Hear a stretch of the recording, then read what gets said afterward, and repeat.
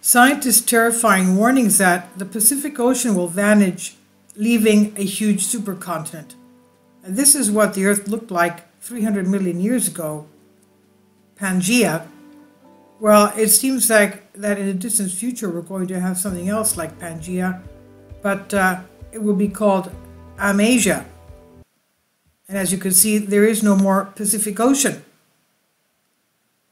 So experts say that having the whole world dominated by a single continental mass would dramatically alter Earth's ecosystem and environment. New research has warned that over the course of the next 200 to 300 million years, the Pacific Ocean is likely to disappear as North and South America merge with Asia, and that will form what they call AMASIA, America-Asia, the world's next supercontinent.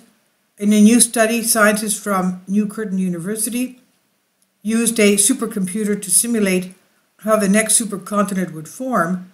They found that because the planet has been cooling over the period of billions of years, the thickness and strength of the plates under the oceans reduce with time. And because of this phenomenon, it's difficult for the next supercontinent to assemble by closing up the young oceans like the Atlantic and the Indian Oceans. Lead author is Dr. Chuang Huang from Curtin's Earth Dynamic Research Group and the School of Earth and Planetary Sciences. He hailed the new findings as significant and provided insights into what would happen to our Earth in the next 200 million years. He said over the past 2 billion years, Earth's continents have collided together to form a supercontinent every 600 million years, known as the supercontinental cycle. This means that the current continents are due to come together again in a couple of hundreds of millions of years' time. The result, seeing a new supercontinent, has already been named AMASIA because some believe that the Pacific Ocean will close as opposed to the Atlantic and Indian Oceans when America collides with Asia. Despite its name not being visible in the portmanteau, Australia is also expected to play a role in the formation of AMASIA, first colliding with Asia and then connecting America and Asia once the Pacific Ocean closes up. By simulating how the Earth's tectonic plates are expected to evolve using a supercomputer, they said we were able to show that in less than 300 million years' time, it's likely to be the Pacific Ocean that will close, allowing for the formation of AMASIA, debunking some previous scientific theories. According to Curtin University, the Pacific Ocean was formed by what was left of the Panthalassa superocean, which started to form 700 million years ago when the previous supercontinent began to break apart. This makes the Pacific the oldest ocean on Earth, and since its formation, it has been shrinking from its maximum size, currently at the rate of a few centimeters every year.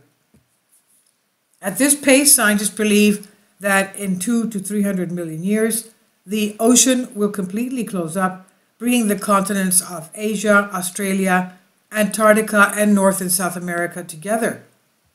Co-author Professor Zhuangjiang Li, also from Curtin School of Earth and Planetary Sciences, said that having the whole world dominated by a single continental mass would dramatically, of course, alter Earth's ecosystem and environment. He said Earth as we know it will be drastically different when AMASIA forms.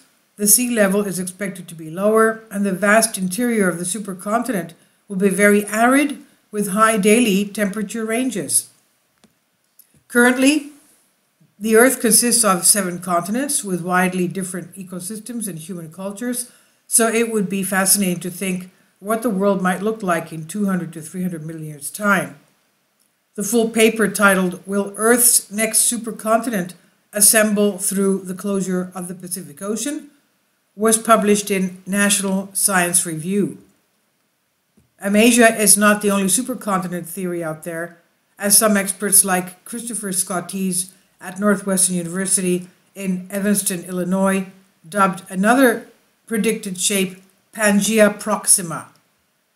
In 2017, he said 50 million years from now, Australia will be in collision with Southeast Asia to a much larger degree, Mr. Scotese mapped his projections in an animation which shows Antarctica traveling through north to end up next to Africa and collides with South America. As the continents are constantly on the move, he says collisions between them are seemingly inevitable. Mr. Scotese said, in the plate tectonic world, plates do evolve slowly and steady until we have one of these plate tectonic catastrophes like continental collisions. This fundamentally changes plate tectonic regimes, he said. So that's what they believe will happen. This is by Anthony Ashkenaz on Express UK. Please leave your comments. Thank you for your support. Kindly support my Patreon account.